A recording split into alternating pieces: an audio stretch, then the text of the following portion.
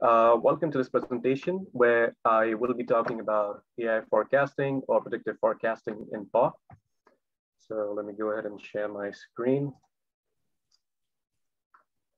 There you go. So our agenda for today is I'm going to talk about what is AI forecasting in PAW and what was the need for this particular feature to be added into planning analytics. I will also talk about the steps and things to take into consideration for the setup of our AI forecast. Next, I will show you a demo on how we can achieve this feature and where I'll be also going over each of the steps. And finally, we will end the presentation with any questions that you may have.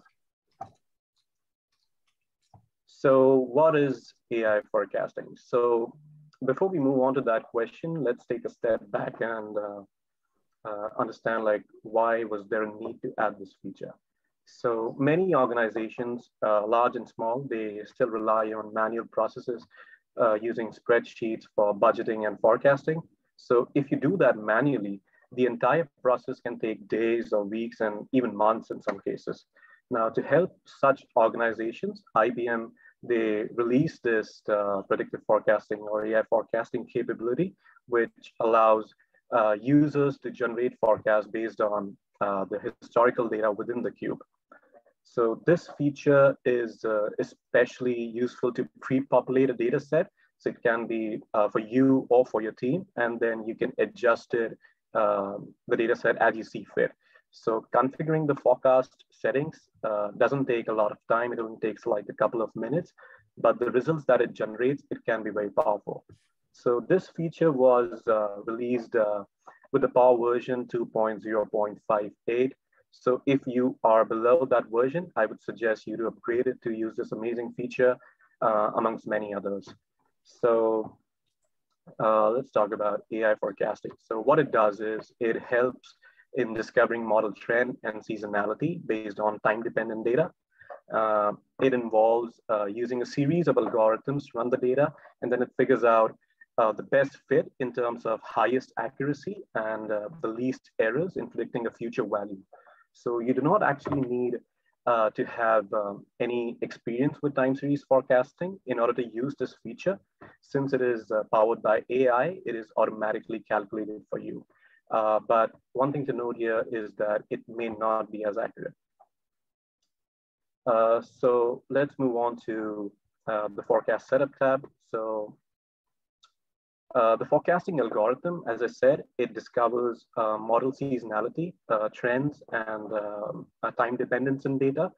The forecast is displayed as a continuation of historical data with highlighted confidence intervals, which we will see that in a couple of minutes. Now, because this is time-based, this feature requires that a time dimension has to be set up in a specific way. So the first thing that we need to take care of is to ensure that the cube where you want the forecast, it includes a time dimension. So you can have one or more time dimension that can be used to forecast against.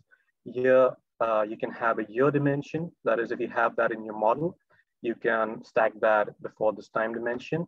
You just have to make sure that it should be contiguous. The next thing that needs to be taken care of is that they must all appear on the column of the exploratory view.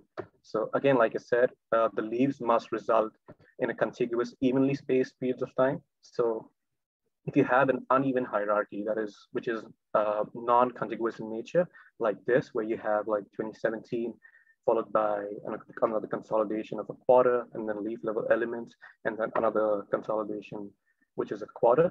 So this will not work in this scenario. What you can do over here is you can correct it to create a hierarchy or a set that includes only the leaf level months, which is Jan, Feb, March.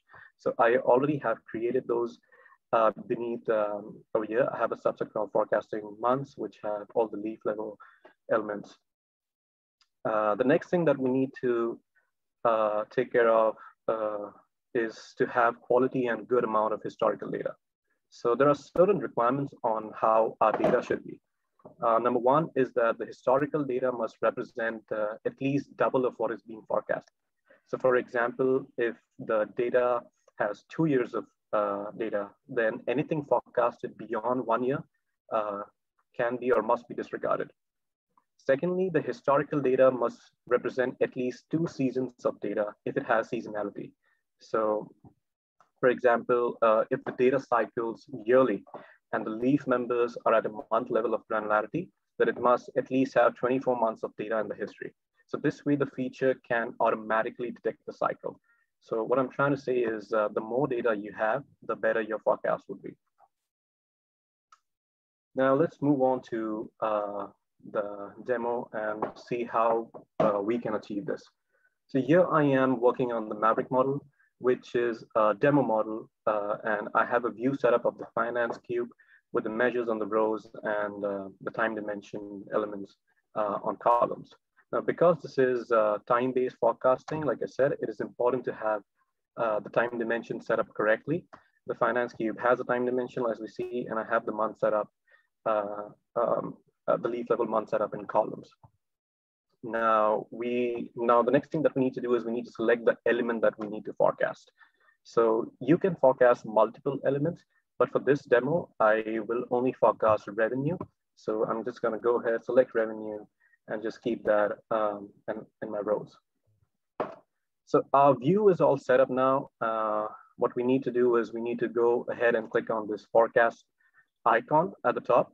So you need to click on the view first and then click on the forecast button to show the forecast settings.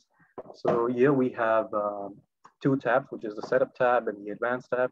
First, let's go through the setup tab. So the first thing that we need to do here is select our forecast period start and end months. So I'm going to go ahead and select our forecast start month to Jan 2022.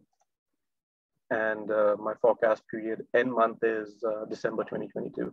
So that is, we will be forecasting it for 1 year. So the forecast, the period start and the end drop down, this list will populate based on the elements that you have in your view. So make sure if you don't have your time dimension set up correctly, this list will not populate. Well, now we see that we have a checkbox over here. So this checkbox, when you check it, will save important statistical information like accuracy, seasonality, trend, confidence interval in the comments in the data cells. So if you do not want to see that information, you can just uncheck the box. Now let us check the advanced tab. So the first thing that we see here is the seasonality button. So we have an option to select or deselect this. I want to take seasonality in account for my forecast, hence I will leave this on. The next option is to select the scope of the data. So you can either have, use the historical data in the cube, or you can use historical data in the exploration. So like I have all my months that I need in my exploration. So I'm just gonna go ahead and use the second option. If you do not have it already set it up like this, you can just use historical data in cube. Now we also have an option to we have an option to choose a confidence interval. So by default, this is set up to 95%, but you can select it either to be 90 or 99 based on your needs. I'm going to keep it at 95% for this demo. Now, the next thing is you have an option to ignore a particular time period. So for example, if you want to exclude an outlier or two that is a couple of months that you do not want your forecast to take into account, you can specify that over here. You can say, okay, maybe you see that, okay, June 21, you think that is an outlier, you can just specify that over here. For this demo, I'm just going to keep it blank. Then finally, we have the options to where we want to save the predictions.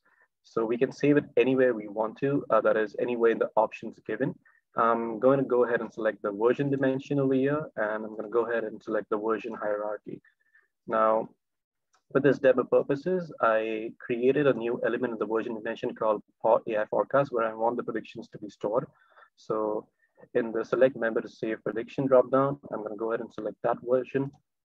And you also have an option to select the upper bound and the lower bound values. So for that, for upper bound, I created a new version. I'm going to go ahead and choose that. And similarly for lower bound, I'm going to go ahead and select the AI forecast lower. Okay, so now that we have our settings all set up, what we need to do is before we run the forecast, we have an option to preview it. So the way we do that is we need to highlight one of the rows and click on preview. So I'm going to go ahead and click on revenue and click on preview.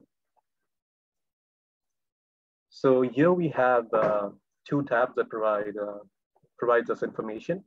Let's look at the preview chart first. So the preview chart will display the forecasted data along with this shaded area, which is the confidence range. So this shaded area denotes that there is a 95% chance that the values will be in this range because we selected our confidence interval to be 95%. Here at the top, we see that we have a high predictive accuracy. That means that we can be sure that our values would actually lie in this range. Coming to statistical details, this tab shows us more in-depth details about a lot of measures that are used by the model to perform the forecast. You can see the AIC values, the MAPE, RMSE. We can also see that, okay, the model selected is exponential smoothing model. The trend is additive. So this tab will give you a lot of extra details about your forecast.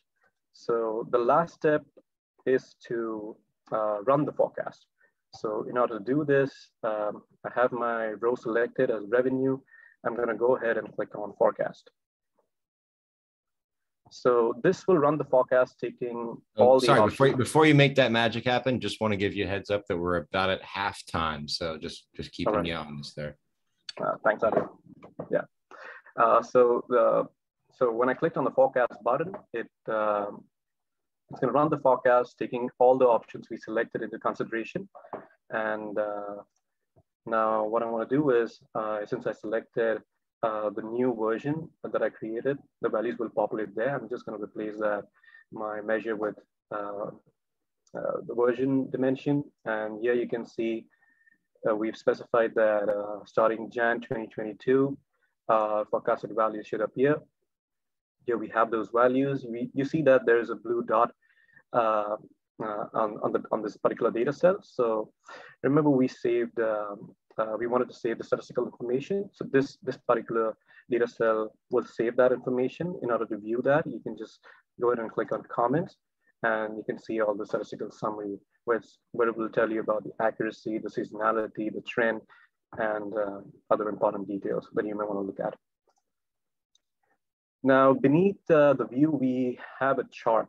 So this chart will give gives us the graphical information on our forecasted values. The dark pink line over here is our actuals. Our manual forecast is the gray line, which seems to be very high. Seems like it was entered by some overachiever or some over-enthusiastic sales guy. And the light pink line is our AI predictive forecast, which looks very much like our actuals and looks pretty believable and promising. So to summarize, the AI forecast is a great tool to generate a basic forecast for your model. It can improve particularly 3 aspects of forecasts. Number 1 is accuracy. So it can greatly improve forecast accuracy by accessing trends and seasonality patterns in historical values. Second is consistency. It helps produce dependable forecast values using consistent algorithms across different business areas. And the third is timeliness. So it can help reduce the time required to produce an accurate forecast, thus allowing you guys and other users who may want to use this feature to focus on process optimization. So yeah, this is it, everyone. This was AI forecasting in PAW at Horizon 2021. Happy to share my knowledge with everybody. Please feel free to connect with me on LinkedIn, and you can also email me your questions if you have any. And yeah, thank you. Do we have any questions? Yeah, well, we have a couple coming through here. Some that, so there was one that I sort of answered in the chat regarding whether this was available in Architect. don't know if you want to speak to that a little bit, Vedant. I mean, I did Yeah, sort of answer it there, but yeah. So currently, this feature is only available on PAR. We cannot do that in Architect or Perspectives, as it needs an advanced engine, which is only available in PAR starting version 2.0.58, because it has that Watson AI feature, which we do not currently have in Perspectives. So yes, to answer that question, we can only do that in PAR as of now. yeah, and that's, this is sort of a new feature, right? And that's, Right. we're moving towards using Planning Analytics Workspace over Architect. And we got a couple of interesting comments here too. I want to call out a smart comment that was written by Max Parsons here that says you can also use the REST API to pull data from TM1 and then use other predictive tools like R or TM1 Pi. I should, give a shout out to, one of our colleagues, Mohammed, who actually developed the TM1 R library. So for R folks that are interested in using that, you can go ahead and, cran that or, Google it. You get the whole TM1 R library, just like we have TM1 Pi. Another question for you, Vedant, that came from David here was, can this be scheduled to be run? Currently, we do not have that capability to do that yet in PAW, but I think I'm confident that maybe in the near, the subsequent version, the future versions, we will get that feature soon. Yeah, it's not a TI process right now, right? It's Yeah. sort of a manual thing here, so there's no way to make it a chore currently, but right. definitely something to consider putting on a request, I guess.